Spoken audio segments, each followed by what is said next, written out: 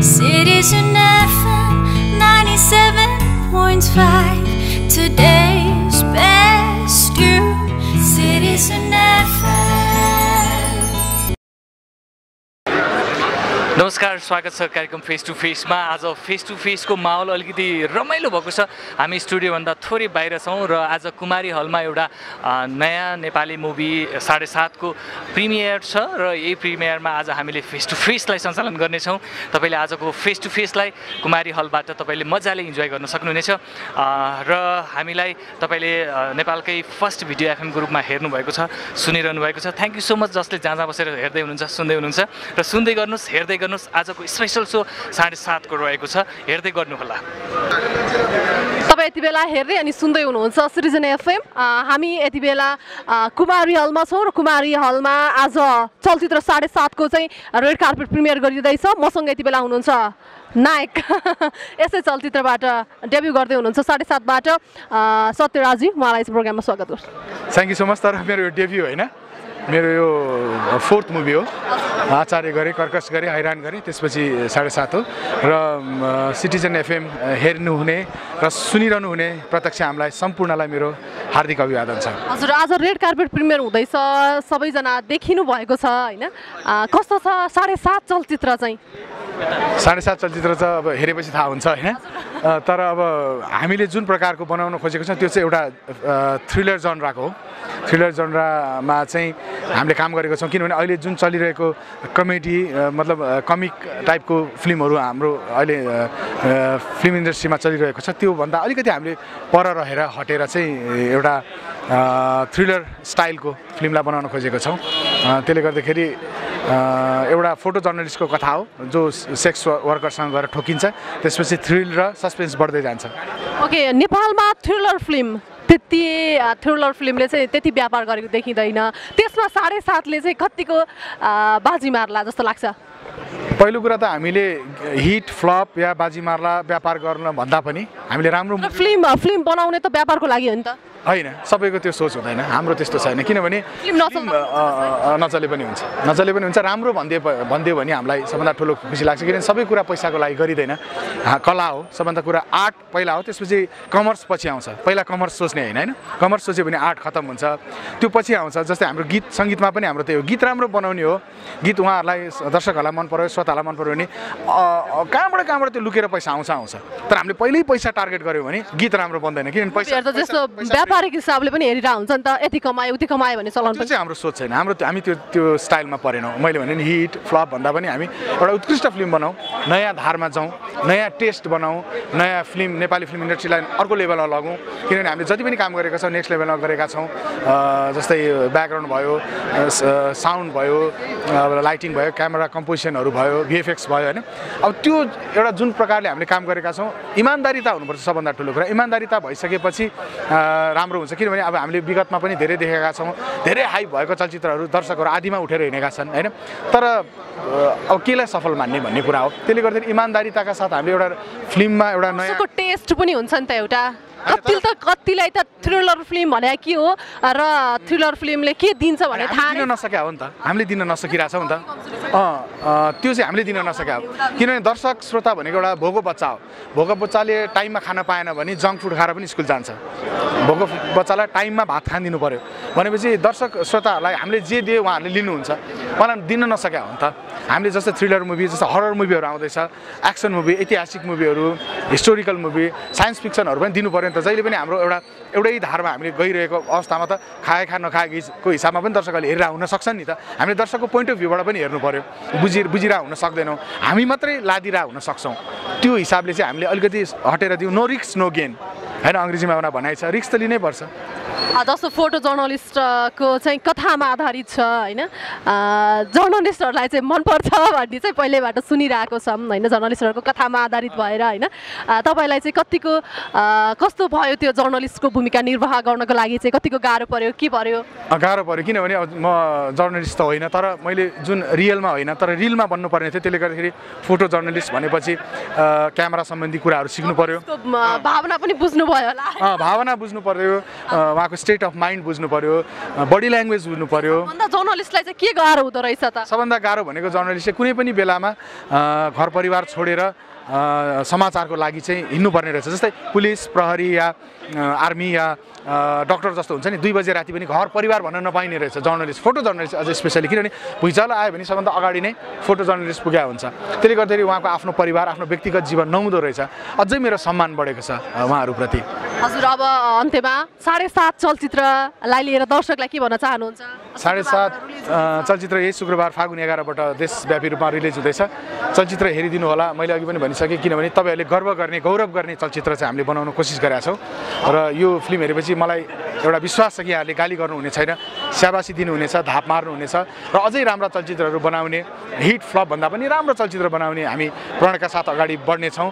र जसरी हामीलाई सङ्गीतमा तपाईँहरूले 25 वर्षदेखि हामीलाई माया गरिदिनु भएको छ, चलचित्रको हाम्रो एउटा प्रोड्युसरको रूपमा पनि तपाईँले माया गरिदिनु भयो भने आगामी दिनहरूमा हामी अझै तपाईँहरूलाई राम्रा राम्रा चलचित्रहरू बनाउने पनि म एउटा वाचा गर्न चाहन्छु र बहिनीलाई, क्यामेरा पर्सन र सम्पूर्ण अहिले हामीलाई लाइभ सुन्ने हेर्ने दर्शकहरूलाई धन्यवाद दिँदै आफ्नो 2 घन्टा चाहिँ प्लिज निकालेर आफ्नो नजिकको हलमा गएर कृपया 7.5 चलचित्र हेरिदिनु होला। धेरै धेरै धन्यवाद।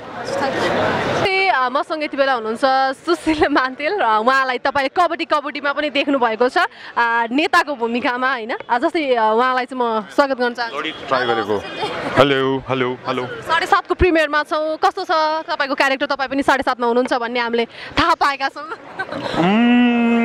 मेरो क्यारेक्टर एउटा पुलिस प्रहरी इन्सपेक्टरको छ। कहिले नेता, कहिले पुलिस। हजुर, सानो रोल छ, ठिकै छ। कस्तो खालको चलचित्र? थ्रिलर भनेको छ। यसको थ्रिलर, अलिकति सस्पेन्स, अलिकति रियालिटी बेस्ड नै हो चलचित्र चाहिँ। नेपाली जनरामा चाहिँ थ्रिलर फिल्मले त्यति राम्रोसँग गरिरहेको छैन व्यापार, होइन? तपाईँ चाहिँ कसरी एट्र्याक्टिभ हुनुभयो? कबड्डी जस्तो सुपर हिट चलचित्र गर्नुभएको छ, होइन? यसमा पनि गर्नुभएको छ। के लाग्छ तपाईँलाई चाहिँ? गर्दा र यो फिल्म गर्दा के फरक पाउनुभयो? अब यसमा चाहिँ यो अलिकति अब यसको ब्याकड्रप हाम्रो अस्तिको बन्दको रहेको छ। सो त्यसले गर्दाखेरिमा यसलाई ब्याकड्रप राखेर हामीले एउटा यो भित्र पनि अर्को एउटा जिन्दगी मान्छेको जुन चाहिँ व्यवहारको जिन्दगी हुन्छ चलिरहेकै हुन्छ भन्ने छ।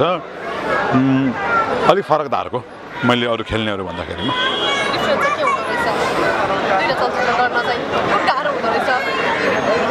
होइन, गाह्रो भन्दा पनि होइन, कुनै पनि डेफिनेटिभ प्रोजेक्ट कुनै पनि च्यालेन्जिङ त हुन्छ। त्यस्तो गाह्रो भन्दा पनि रमाइलो। ओके, 7.5 अब शुक्रबारबाट रिलिज हुँदैछ। के छ दर्शकलाई भन्नुपर्ने? हामीले अरूले चाहिँ भन्नुभएको छ, अब हेरिदिनुहोस्, समसामयिक विषयमा छ, हेर्नै पर्ने चलचित्र एकपल्ट। Thank you. धन्यवाद। Thank you. पक्कै पनि आज हामी कुमारी हलबाट तपाईँ माझ प्रत्यक्ष जोडिरहेका छौँ र सिटिजन एफएम नेपालको पहिलो भिडियो एफएम पनि हो र यति बेला आज नेपाली चलचित्र 7.5 को स्पेसल सोमा छौँ र यति बेला तपाईँले एकदमै मन पराउनु भएको कलाकार हुनुहुन्छ सरोज खनाल, आदरणीय दाइ हुनुहुन्छ। दाइ स्वागत छ। एकदम दाइको जुवाको त म एकदम ठुलो फ्यान, होइन? अनि आज विशेष गरेर 7.5 को लागि हामी छौँ, होइन? कस्तो लागिरहेको छ तपाईँलाई? के छ? म एकदम एक्साइटेड छु। यो सिनेमाको मैले ट्रेलरहरू हेरेको थिएँ र त्योभन्दा पनि मैले योभन्दा पहिला सत्यजीसँग एउटा सिनेमामा काम गरेको छु। त्यो चाहिँ नि जेठ 4 गते रिलिज हुँदैछ, हैरान भन्ने। र त्यो सिनेमाको दौरानमा म फर्केर आइसकेपछि केही महिनापछि नै हो त्यसको सुटिङ भएको। म सत्यजीको गीतहरू सुन्थेँ। अब उहाँको फर्स्ट एल्बम नै मैले अमेरिकामा गएर सुनेको थिएँ र उहाँ जति राम्रो कलाकार त्योभन्दा राम्रो एक्टर पनि हुँदो रहेछ। हुन त कलाकार तपाईँ पनि राम्रो कलाकार, एउटा कलाकारले अर्को कलाकारको यति धेरै बढाइ गर्नु भएको छ। पक्कै पनि फिल्ममा केही छ, हजुर, त्यो बुझ्दा हुन्छ। हो, तर बढाइ म अनावश्यक व्यक्तिको गर्दिनँ। जसमा पोटेन्सियल छ उसलाई मात्र राम्रो भन्छु, सबैलाई म भन्दिनँ है। त्यसकारण सत्यजीमा चाहिँ नि साँच्चीकै छ त्यो खुबी उहाँ एउटा राम्रो गायक भइकन पनि राम्रो नायक पनि हुनुहुँदो रहेछ पक्कै पनि हाम्रो 7.5 लाई हाम्रो सफलताको शुभकामना छ तपाईँ पछिल्लो समय केमा व्यस्त हुनुहुन्छ अहिले अब मेरो एउटा सिनेमा यो चैत 2 गते रिलिज हुँदैछ पञ्चायत भन्ने त्यो पनि एउटा अनौठो सब्जेक्टमा बनेको सिनेमा छ र अहिलेको जुन ट्रेन्ड छ नेपाली सिनेमाको त्यो ट्रेन्डभन्दा टोटल्ली डिफ्रेन्ट छ म तपाईँ लगायत तपाईँको यो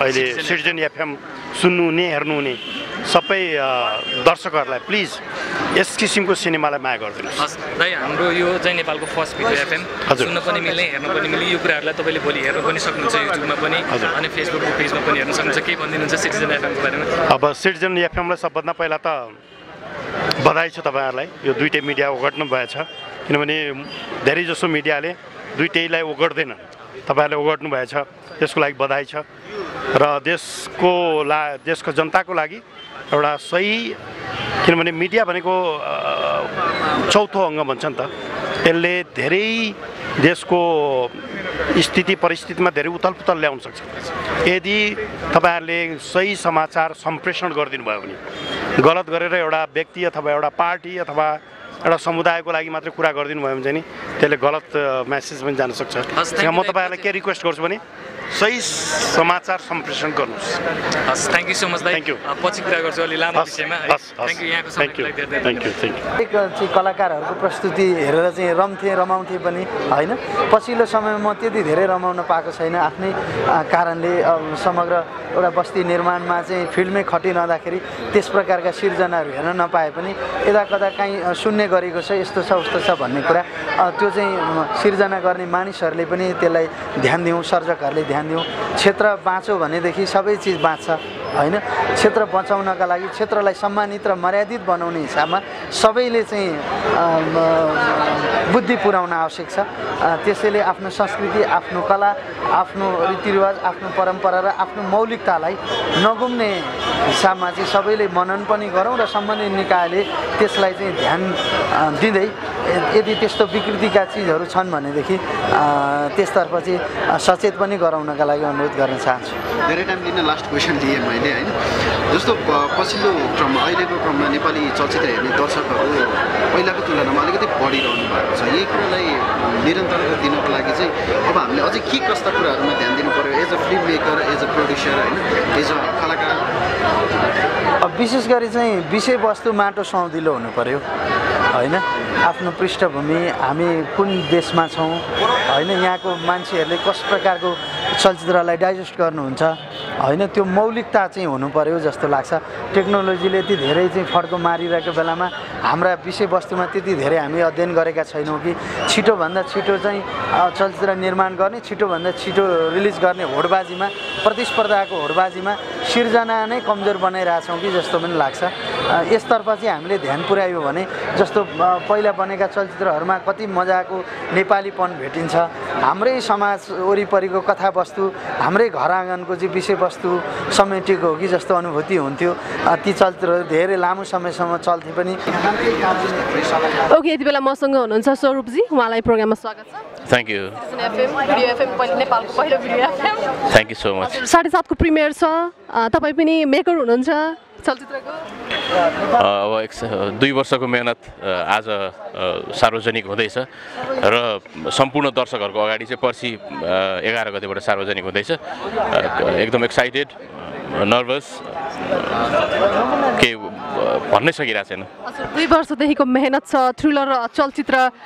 नेपालमा एकपछि अर्को आउँदैछ होइन जस्तो थ्रिलर चलचित्र नेपाली दर्शकले चाहिँ किन हेर्नुपर्छ जस्तो लाग्छ अरू चलचित्र रोमान्टिक हेर्नुहुन्छ एक्सन हेर्नुहुन्छ होइन नेपाली अडियन्सले थ्रिलर चलचित्र नेपालमा नबनेर नहेरेको हो त्यसमा कसैले पनि काम नगरेको कारणले नेपाली थ्रिलर हेर्ने धेरै ठुलो जमात छ उहाँहरूले अङ्ग्रेजी हेर्नुहुन्छ कि त हिन्दी हेर्नुहुन्छ त्यो भएको कारणले गर्दाखेरि एउटा यो जनरमा पनि काम गरौँ र त्यो ग्रुप अफ अडियन्सलाई चाहिँ हामीले टार्गेट अथवा उहाँहरूको लागि बनाउनै सकेका छैनौँ त्यो भएको कारणले गर्दाखेरि कसै न कसैले त एउटा समथिङ चेन्ज त ल्याउनै पर्छ भनेर यो अहिलेको रेगुलर मुभीहरू आइरहेको भन्दा चेन्ज मुभी गर्न खोजेको हो हजुर अनि हजुर चाहिँ किन खेल्नु भएन चलचित्रमा मलाई किनभने खेलाएन कसैले है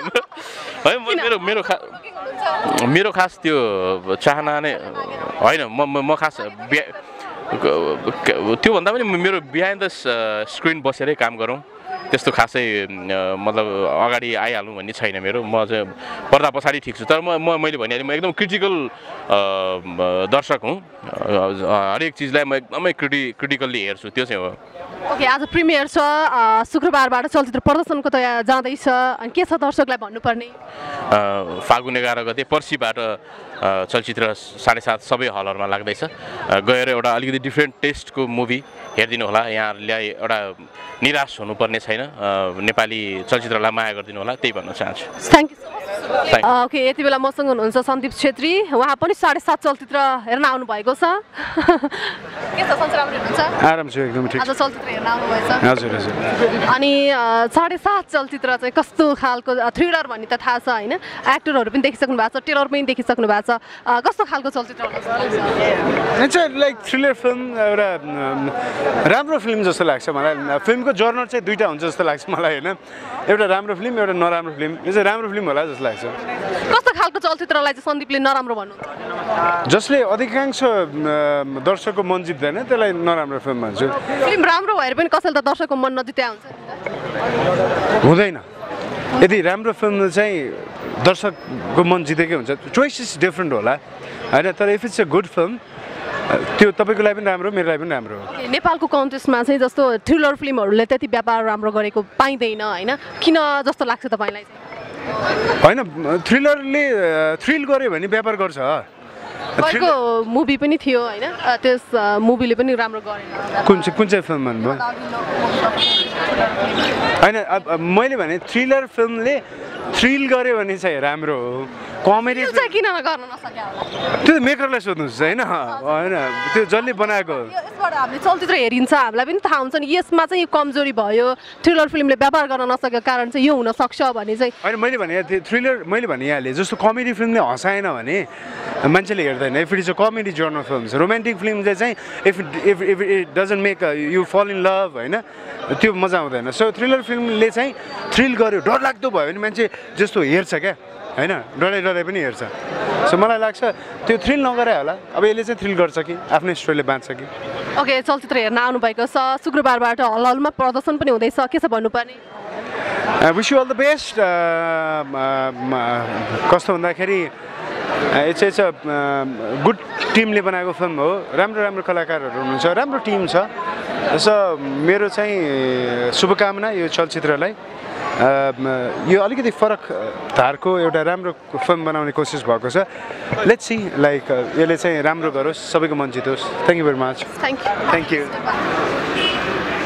पक्कै पनि आज तपाईँले कुमारी हलबाट सिटिजन एफएम 97.5 मेगाहर्जमा पहिलोपटक यसरी बाहिर आएर कार्यक्रम फेस टु फेसलाई हेरिदिनु भयो थ्याङ्क यू सो मच भन्न चाहन्छु आज हामीले 7:30 को स्पेसल यहाँबाट गऱ्यौँ तपाईँले हेरिदिनु भयो हामीलाई सुनिदिनु भयो र आज कुमारी हलबाट हामीले तपाईँलाई प्रत्यक्ष रूपमा सिटिजन एफएम 97.5 मेगाहर्जबाट हामीले लाइभ सुनायौँ हेरिदिनु भएकोमा धेरै धेरै धन्यवाद दिन चाहन्छु र अर्को हप्ता फेरि हामी नयाँ परिवेशमा नयाँ साथीहरूसँग कुराकानी लिएर कार्यक्रम फेस टु फेसमा आउनेछु थ्याङ्क यू सो मच हेरिदिनु भएकोमा सुनिदिनु भएकोमा हेर्दै गर्नुहोस् सुन्दै गर्नुहोस् सिटिजन एफएम 97.5 मेगाहर्ज नेपालको first video FM thank you so much Citizen FM 97.5 today